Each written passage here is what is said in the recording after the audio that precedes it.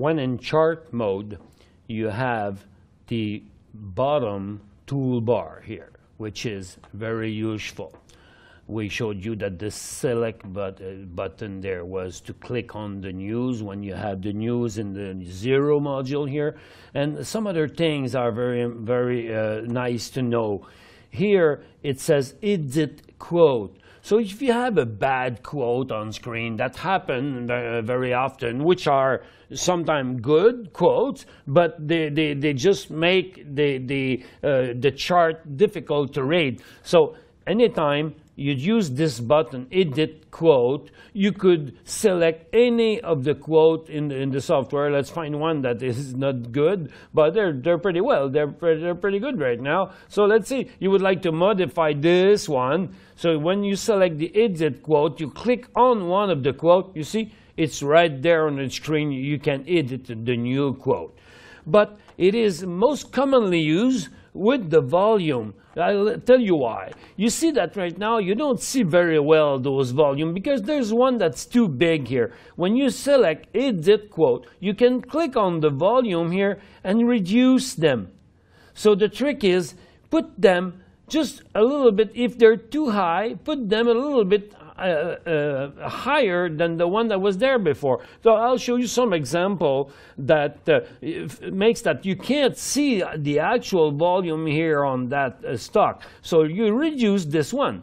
You can reduce those three. Now you can see the beat that goes along with the cycles of the volume. And there's sometimes lots of big example, like here again, you got another one, here, there, in there. So I really encourage you in cleaning sometime the volume so you can see the other better. But this is not the point. What I wanted to show you is that you can use all of those things, like the temporary line. If you trace this line, go back and come back, go to and look, I'm on detour gold, I'm going to horizon, going back to detour, they're gone. These are temporary.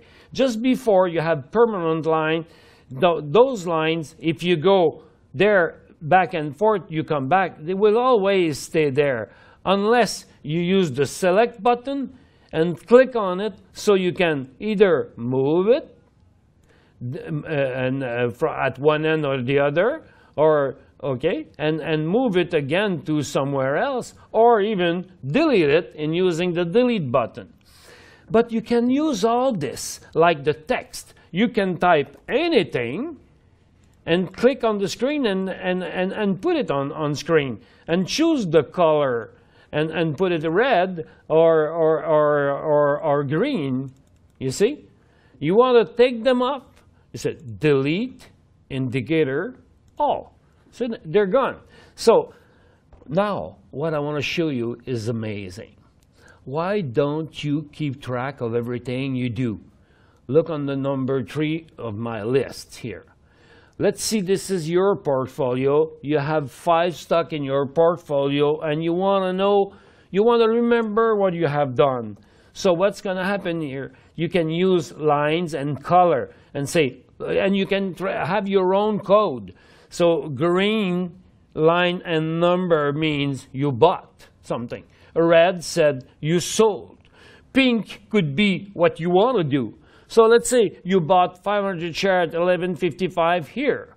You sold 300 at 12.40 there. Since that time, the stock has never reversed anything. So I'm going to choose a yellow, orange line here. So the stock never reversed its uptrend. So you kept tracing support line everywhere, and the stock is still going up. So you placed here a rectangle and say, hey, if you ever get right here, I'm going to sell you. And that's the only thing you have to remember. No papers, no numbers on the list anywhere. It's clear. It's right there.